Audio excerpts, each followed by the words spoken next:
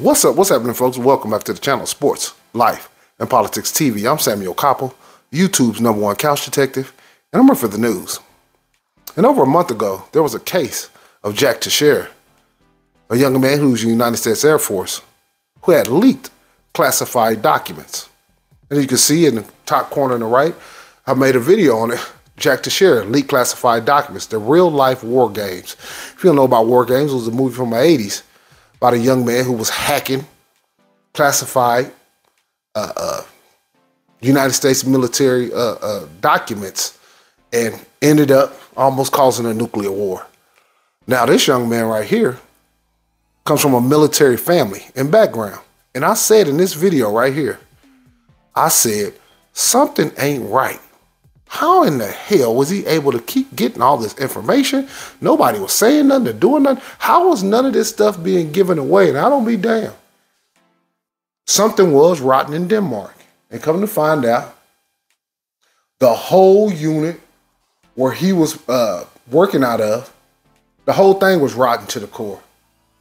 And most of the people who were involved were like him.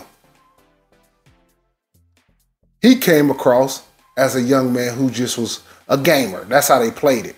But I knew it was a little bit deeper than that. Now they're saying he was an anti-Semite, a racist, and everything, and all the rest of the above that you could think of. Well, let's take a look at the clip. Massachusetts judge deciding the 21-year-old airman Jack Teixeira will stay behind bars while awaiting trial. Teixeira charged with leaking troves of sensitive classified documents online. In addition, he was allegedly not particularly shy about his love of guns and racist and anti-Semitic views. Now, Air Force memos show his supervisors had previously warned him 3 times to stop deep diving into classified material. They even offered to train him on a new job after his first 2 warnings. CNN's Jason. Now, I don't use the term white privilege very often on this channel. I would say damn near never. I probably use it once or twice since I have this channel, but I rarely use it. But for them to say we're warning him about deep diving, that should automatically set off bells and alarms that this young man could either be a spy, he could be indulging in treason, he could be doing all type of chicanery that obviously dealing with classified material that would make you think that they would start watching him. But for some reason, he was given 3 warnings. This is some of the shit that I cover. It's mind-boggling. But as you can see, these things are really happening. Carol's outside the courthouse in Worcester, Massachusetts. Jason, what was the judge's reasoning for not letting him out? Well, at one point, Jake, during the proceeding, the judge in this case, David Hennessy, he raised his voice and said that this is a defendant who simply did not care about who he would act. So if he came across as a person who cared, they would have let him out?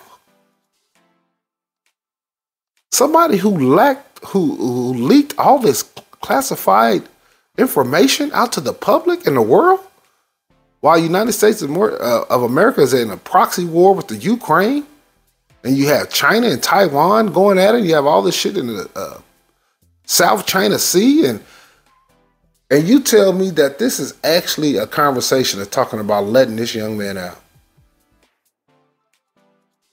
Either this is white privilege, or they wanted this information out there. That's the only thing I can come up with. It just makes no sense.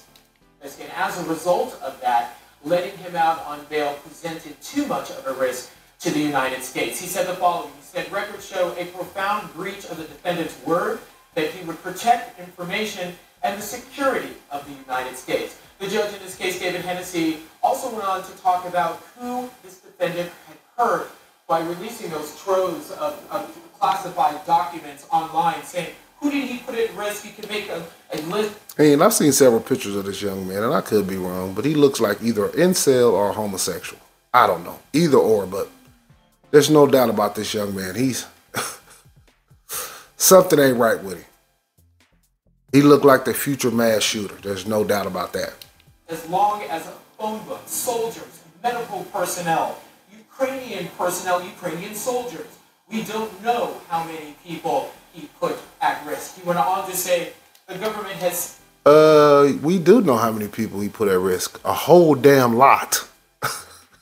We don't know how many. Like you need a Pacific, and he put 7,717 people at risk. Motherfucker, who cares what the number is? The number is massive. That's the point. He put a lot of people at risk.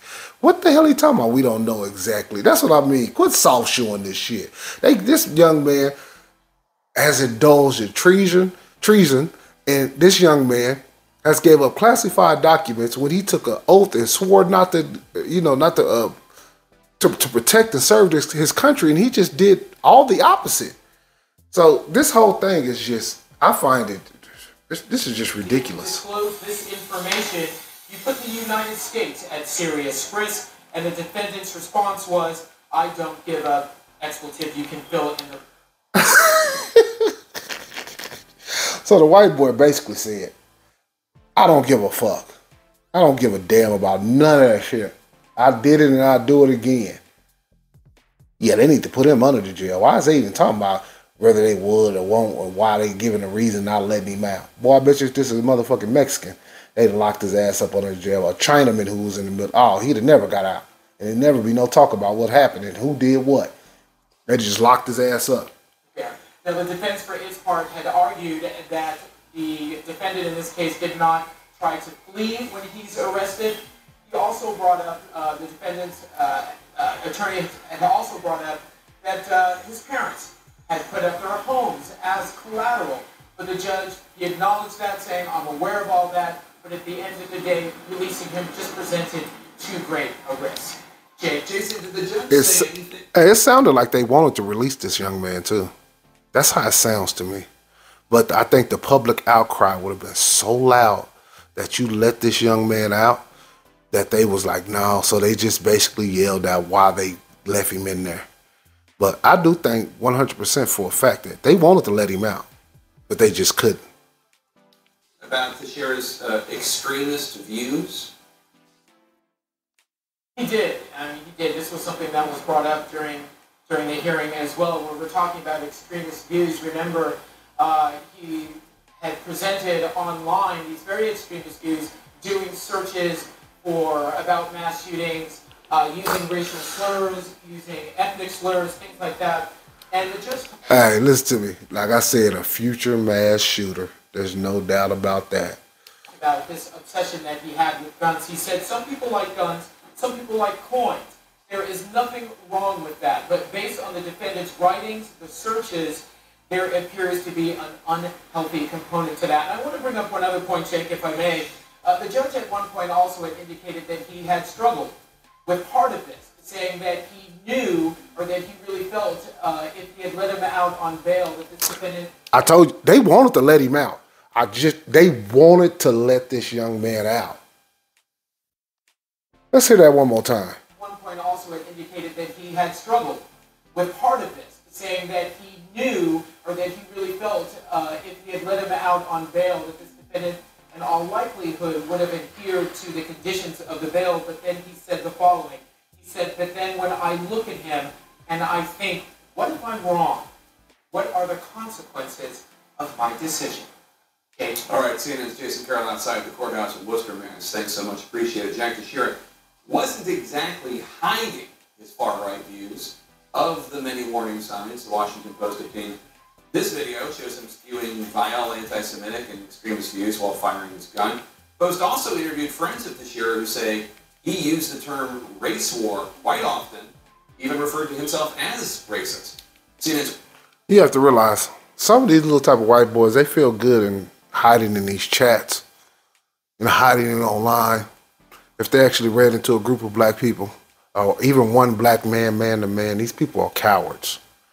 Yeah, a lot of these people are real, true cowards in every sense of the word. Yeah, it's easy to talk tough when you got a gun in your hand. It's easy to be tough when you hide no line and all that old shit. But when these people be like this and talk this type of shit, they not tough. These some motherfucker talking, I'm gonna do a mass shooting, I want a race war. No, you don't. You coward ass. No, you don't. You don't want no fucking race war. For the white man to have a race war in the United States would be the end of his empire. His reign would be over. See, the white people who are actually at the top, who actually control and run the country, they know that. But you have these type of white boys who get to deep dive in these type of ideologies and really get to bask in all of this racism and all of these different patterns of thought that they get to indulge in online, that they really begin to believe this shit. This is to any white person who just so happened to made it this far in this video. A race war would mean the end of the United States as you know it. It would never be the same. Not only would it never be the same, you would lose power. And in the world, you never get power back. There was one time the Mongols was the strongest. Genghis Khan and the Mongols was the strongest motherfuckers on the planet. They ain't been back in power since. It was a time the Greeks was the strongest. They ain't had it since. It was a time when the Romans, they ain't had it since. It was a time when the Carthaginians had it. They ain't had it since. The British Empire. You can go on and list of empires. And once they had it, when the Egyptians had it, they never had it again. If you white, you're supposed to be trying to hold on to power at all costs. You can't afford a war with Negroes. You might think it's easily winnable, but it would destroy the fabric of your country, and you'll never be the same. And you would have to hope that God is on your side in that war. So, you know, I just want to go over that clip. I think I'm gonna make a part 2 because this video kind of goes on a little bit longer, and there's some more stuff in this video I want to go over. So I'm gonna make a part 2 to this. But this has been Sports Life and Politics TV. I'm Samuel Koppel, YouTube's #1 couch detective. I'm here for the news. Hit that like, hit that subscribe. I just took your ass. The last thing a white boy will really want is a race war ride. Peace.